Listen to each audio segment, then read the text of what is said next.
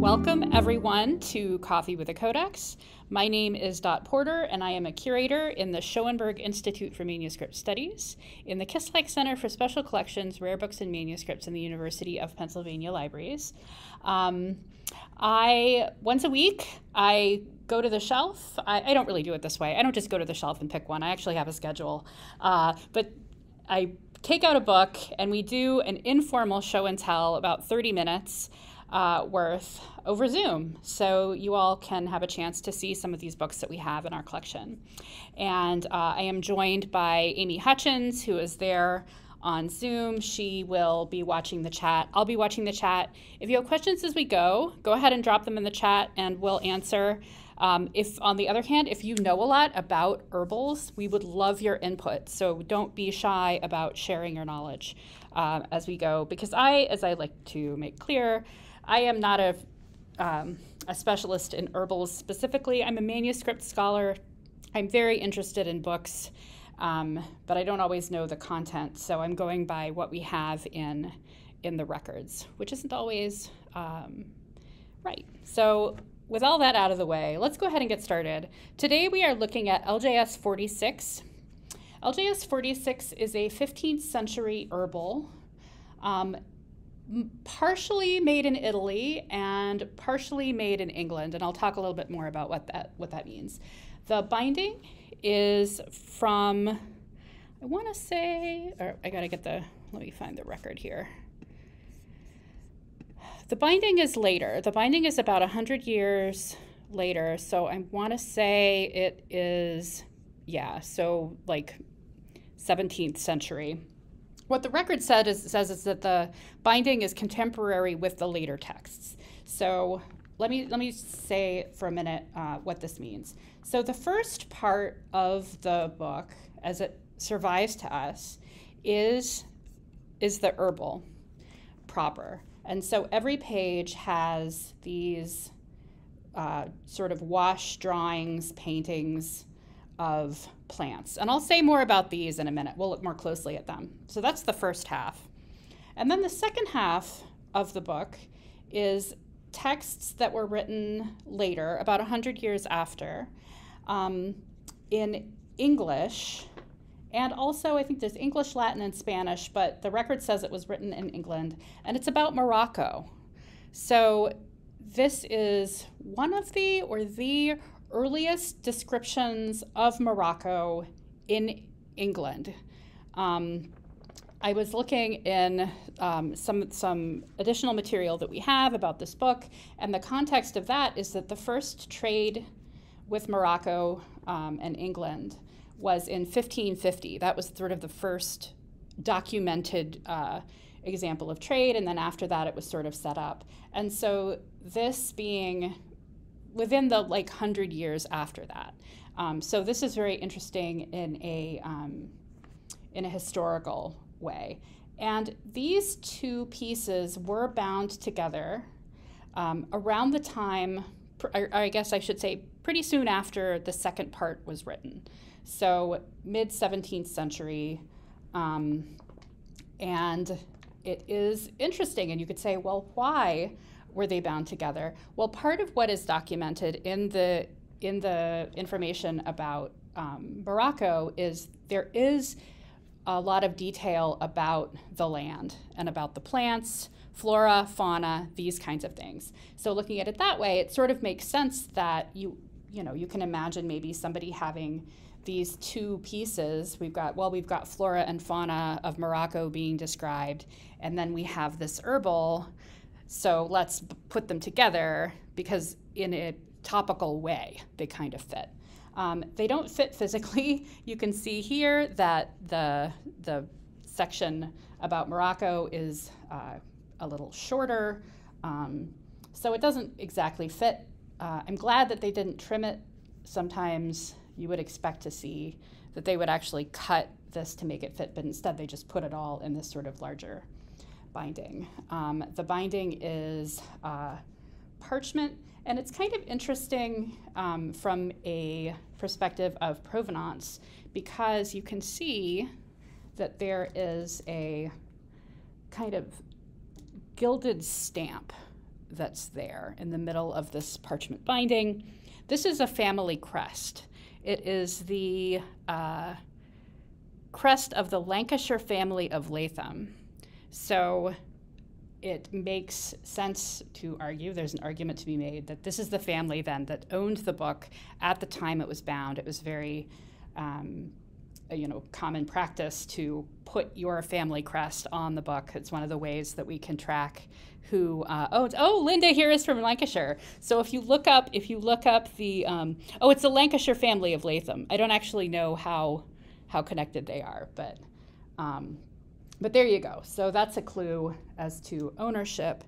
I also want to mention, I was pleased to see when I was looking at the provenance that this manuscript, it has an LJS shelf mark. We can see it here. LJS means that it was part of the Lawrence J. Schoenberg collection. So Larry Schoenberg collected the manuscript, and he gave it to Penn, but he actually gave it to Penn in honor of one of my colleagues, Lynn Ransom, who is our Sims Curator of Programs. And at the time that this was given to us, it was 2012, and she was the director of the Schoenberg database of manuscripts and had been for quite some time. So that was really interesting to see and nice to see. Okay, so here we are at the start. You can see one of the things that you're going to notice as we go through and look at these plants is that they are what you might call fantastical. The plants don't look like, it doesn't look like somebody took this book out in the woods and looked at plants and copied them. And in fact, they didn't. What these plants are based on is a Greek manuscript called De Re Medica. De Materia Medica, that was by Dioscorides. So this was an older manuscript. This particular copy, however, was recovered. I'm reading from the archive record now. Recovered from the sack of Constantinople in the mid-15th century and instantly became famous in the West. So this manuscript popped up and people started copying it, and so we've got the plants themselves, and then we have the names of the plants in Latin at the top. Now, these look, one might say, I might say that, a little bit more realistic. This looks like a leaf that you might actually see growing, and there's some kind of seed pod maybe, and these drawings here are contemporary with the second half of the manuscript. So when the manuscript was bound, this page, which is basically a flyleaf, was either, it looks like it was maybe even part of it because you can see it's shorter. So this kind of got put inside this other thing. So that's kind of interesting, this compiled book. So let's take a look through this. It is on paper, and it's a little, it's a little bit messy. It's not the most beautiful manuscript you'll see. The colors are it's mostly going to be brown and red and green. So already here we've got the brown and some of this sort of orangey red and green. And if we look here, and if you look carefully as we go through, we're going to see faces. So I don't really have a sense of when the faces were put in, if they were added later or if they were part of the original design. We have another Herbal, LJS 419, which is a little bit earlier, and it also has lots of little faces. So it was definitely a thing. Linda says mandrake. We will see a mandrake. That was not a mandrake. That was just a little guy with his face in the roots. Let's see. Let's see. Eagle and child motif, as shown, has gained niche significance beyond its use as a family crest. Yeah, there's a pub in Oxford that is the Eagle and Child, so that was a sort of popular one. Let's see. So some of these I wish I had the other manuscript with me, because this is a plant that I recognize from LJS 419. You can imagine that this is pretty distinctive, not really looking like a real plant, but I suppose they are real plants. I think there's a whole practice of sort of figuring out which plants are actual plants versus this one. I'm just noticing, if we see here, do you see this up here on the edge? What's happening here is I said something about how it was nice that the book wasn't trimmed, and now I feel like I have to take that back, because this book was trimmed at some point. However, the person who did the trimming just means it was sort of cut around the edges. They didn't want to cut the plant off, so they cut around it. Let's see if we can do this. Here we go. Cut around it and then folded it over to save the edge, which not enough people did, but they did that. So that's actually kind of nice. But I think for most of the book, it didn't actually cut thing. So Joyce says Googling the Latin names will tell you what they actually are. In some cases, but in some cases, I can't speak for this one. I will tell you, I've been working on a project with some other people on the other manuscript, and sometimes the names are maybe they've been miscopied, or it's a completely imaginary plant, and it's not, nobody, or people are arguing about what it actually is. So it's not a clear one-to-one from that. I think, and I also think the practice of naming plants by their Latin sort of scientific names is also later.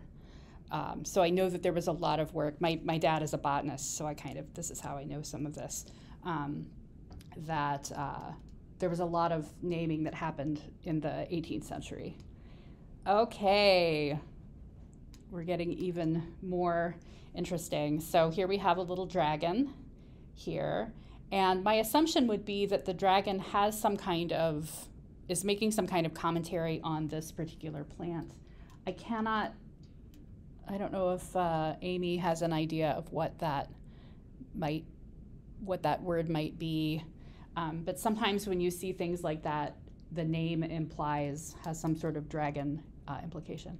And then over here, this is actually a really nice opening, because here we have lots of little faces, not only in the roots, but also up in the leaves, including this. I love this guy up here. He doesn't look particularly happy, but they have little personalities in their faces, which is kind of fun. And I kind of wonder what the artist was going for. Here's the mandrake. So I'm sure you all have heard of the mandrake. The mandrake is this plant that has a kind of a homonucleus, I guess is what you call it, little man-shaped root. And when you pull a mandrake, when you pull one out of the ground, you have to use a dog to do it. It's interesting that the dog is around the feet and not the sort of up here, since that's where you're presumably pulling, but whatever, because when the mandrake gets pulled out of the ground, it screams and it can make you insane. And so over here, he's covering his ears so he won't hear the mandrake screaming. And the dog, if you can see the dog's face, this dog is about to go crazy because Carl Linnaeus developed the Latin binomial naming system, yes. Thank you. So there we go, mandrake. And I'm betting that a lot of you know about mandrakes because of Harry Potter, because I think that book and movie really popularized it. All right, we have more faces. Here's a guy over here. I like him very much. And here there are some hands. And I think given the positioning of those hands, I think maybe it's flowers that are shaped like hands, because you see they're kind of coming up out of there. There will be more hands later. Hands seem to be a thing, hands and faces. There. And then just these weird, there's a lot of these kind of weird tube-like ones, and then these that always make me think of like coming down from outer space, like little aliens. But, all right, Paola, do we know who created this person culture and what was the purpose of the drawings? Yeah, so Amy's sharing the record. Oh, that's the Latham record. So Amy just put a record of the Latham family in there. Oh. Yeah, it's a 16th century herbal. So the plants are copied from De Re Medica, which was, as the name of it implies, it's a medical. So it would have, the original manuscript was accompanied by text that is essentially saying, here is this plant and here's how you use it in medicine. This manuscript, the only text in this section is the names at the top. So we don't have this kind of medical information. As I go through, you'll also see on this side, there was one a little bit earlier too, kind of pencil drawings, which I think were added later, but I'm not entirely sure. It could have been unfinished ones, but most of them that are finished have been painted. Here's another one of these that has been when it was trimmed, they cut around it, so that's kind of nice to see and a little unusual to see too. It shows a certain amount of care. I feel like that the person who was doing it cared about what was on the text and not just the fact of having the book. And ironically, we see a lot of really beautiful illuminated manuscripts that end up getting chopped on the edges. Oh, here's another dragon.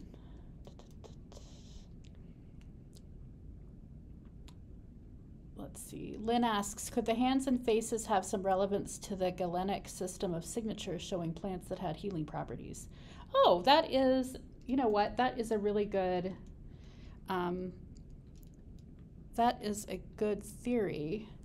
And if we get our edition of LJS 419 done, we could probably answer that because we can note which ones that have healing properties also have faces. Here's something that's a little bit different. It looks like birds or something with tongues, or maybe they're swallowing something.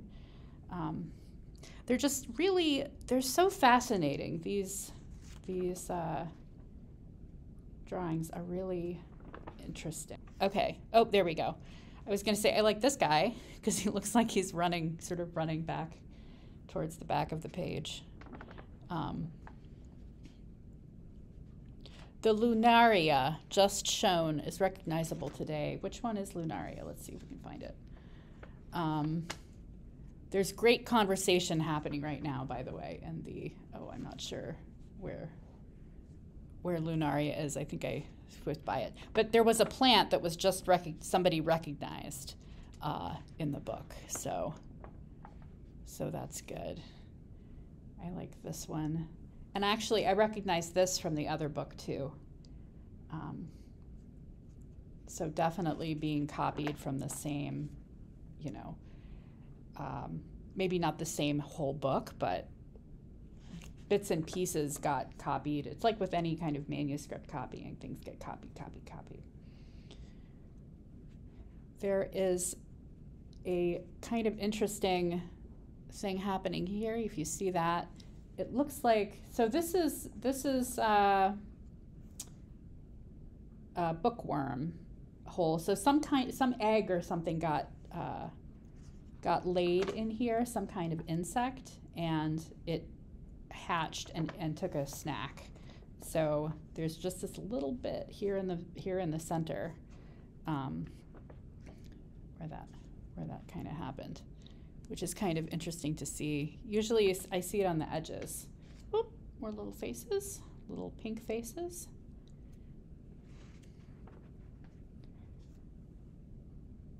Here's a little geometrical, and somebody wanted to draw something else on the page and sort of did it a little bit. Oh, you can't see that, hold on. There we go. Somebody made a little sketch. Okay.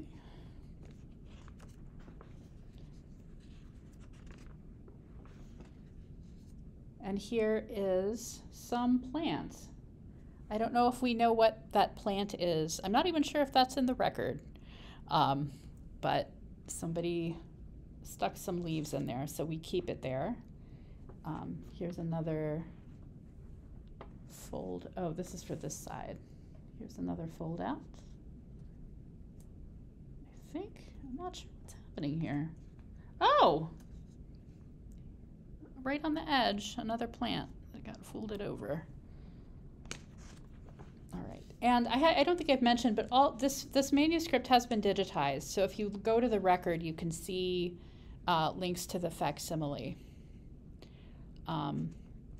Okay, Lynn has something interesting to say here. She was talking about signatures earlier, and she says signatures was the theory that a plant that looked like a part of the body would be good for healing diseases of that part. For example, lungwort, pulmonaria, has blotched leaves like a diseased lung. There are lots of similarly named plants showing their use in medieval and later herbal medicine. That is absolutely fascinating. And I would not be surprised at all if there were examples of that here, if we had just had a little more information about them. And here is, I am not entirely sure what's going on here, but it looks like there's a tiny little dog there. Grass, don't know.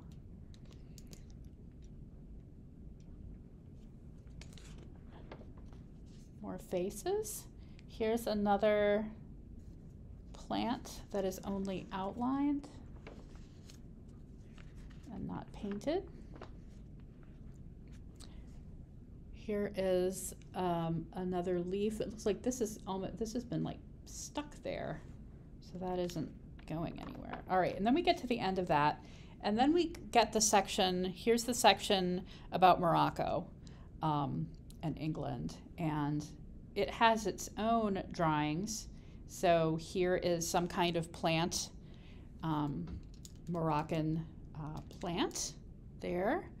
And the sections, let me find my information about, because this part is divided into sections. So it starts with notes on the plants of Morocco and their uses. But this, what is that? I don't know. I was hoping there'd be a description.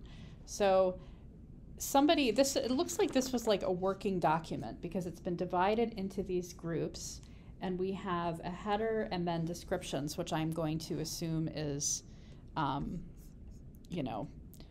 here are all the plants, and as I come across a plant, I'm going to note them. I'm also going to point out that I think you can see it, that there are folds. This paper has been folded this way, so it's been folded down the middle and then folded again. So to make it in sort of long and narrow, let's say something that could be put into a bag. So this was, before it was bound like this, it was actually being, I'm going to imagine, it was actually being carried by someone who had it folded up and was writing in it as they went. And we can see there's like different writing periods because we have different ink here. So this ink is a very different ink from that up here, and it's like maybe he added a little note there. Let's see, and then the next section, I think that's where we are here. Names of cities, towns, and mountains in the provinces of Fez, Tremeccan, and Tunis. So is that where we are? The numbering is not great, but somewhere there will be, it looks like the numbering restarted. I don't think this has been refoliated. But I think that that's what that section is. And then after the lists of names of towns, there is another text. There is, what's Indian fig? Maybe we're still in this, you know what, we're still in the plants section. I got ahead of myself. So let's keep moving, see what more we can see. Simples of herbs, I'm just reading this up here. Simples of herbs found in Barbary, which is part of Morocco. Simples are a kind of medical, I think, it's like medical recipes that are a single thing or very simple, like that's why they're called simples. Yeah, Joyce says simples and herbs are sort of synonymous. That's what I thought. So here we have simples of herbs listed here, so found in Morocco. So this is somebody who's interested in these for medical reasons. So here we are. Here's the Reino des, right, Fez, Tremeccan, and Tunis. I think that's where we are now. So these are the lists of cities, towns, and mountains. And then here is a text called Reino de Marruecos, which is in, so this is written in Spanish, I believe. And this could be copied. He could be copying it from someone else, or he could be, it could be something that he's written. I don't,